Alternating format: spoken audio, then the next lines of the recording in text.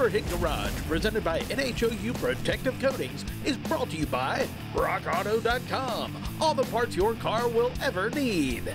Custom Splice, recovery gear made for you. Magic Creeper, the most versatile creeper ever. And by Oil Undercoating, the official oil-based rust prevention system. Hey, thanks for tuning in to Motorhead Garage, presented by NHOU Protective Coatings. Now, this is the I wish I'd have thought of that portion of the program, because I'm telling you, this is one of the simplest inventions you've ever seen.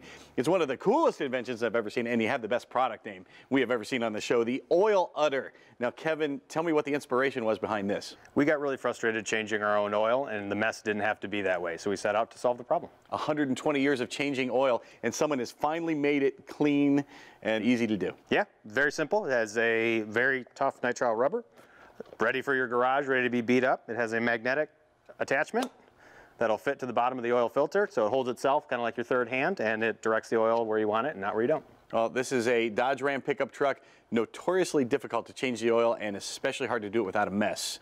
But you can do it. We can do it. All right, we'll get to work here. I'm going to check in with our buddy Elliot over here.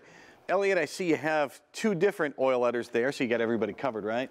Yeah, Dave, so we have the 3-inch oil udder, and then we have the 4-inch oil udder XL. You're going to want to make sure you take a look at your vehicle's oil filter and look at the outside diameter.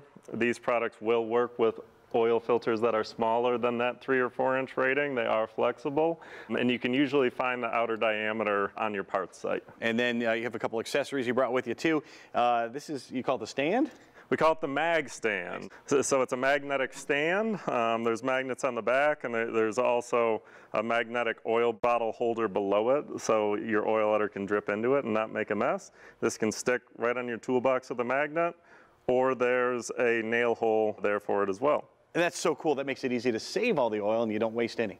Yeah, absolutely. And we find that with this oil that you'd otherwise spill on your car, wipe up with a rag on the ground, you can actually recycle a little more oil. And a lot of our customers that work at dealerships or some customers that work for companies that have fleet vehicles have found that they're able to recycle a lot more oil to be able to better work towards environmental standards and regulations that help them save when it comes tax time. So business owners, if you want to get your ISO certification, you can either build an entire solar farm or you can get the oil udder and you can check off the same box on your taxes. It's worth the same amount. Now tell me, Elliot, if you've got a filter that's mounted at a strange angle, how does the oil udder deal with that? So on strange angles, here I have the 3-inch udder. You're going to put it on here and you're going to loosen the filter slowly. And just like if you were to tip a coffee cup slowly, coffee's going to run down the side. It's going to decant down the filter and go right into the oil udder. So just make sure to go slow and you'll catch the flow. One vehicle that's notoriously tricky, this Dodge Ram pickup truck. Now we're going to step over here and see how Kevin is doing. All right, Kevin, I noticed you went for the oil filter first, and that's kind of opposite of what I've always been taught. Yeah, and it works really well with the oil udder because the inside is going to get oily. You want it to be tacky and clean to start, and then it helps it take the oil filter off. Can be a little tricky with this vehicle and some others.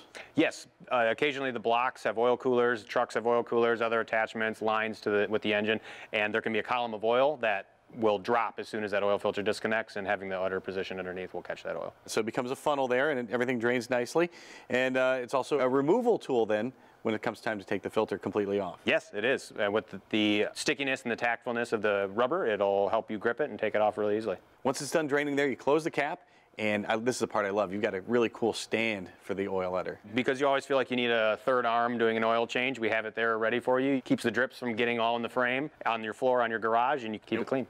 Now on to the oil drain plug, which is actually a really easy step here. You loosen it with your wrench, put the oil udder over there, and the last couple turns, and out comes the oil. And it couldn't be easier, couldn't be cleaner.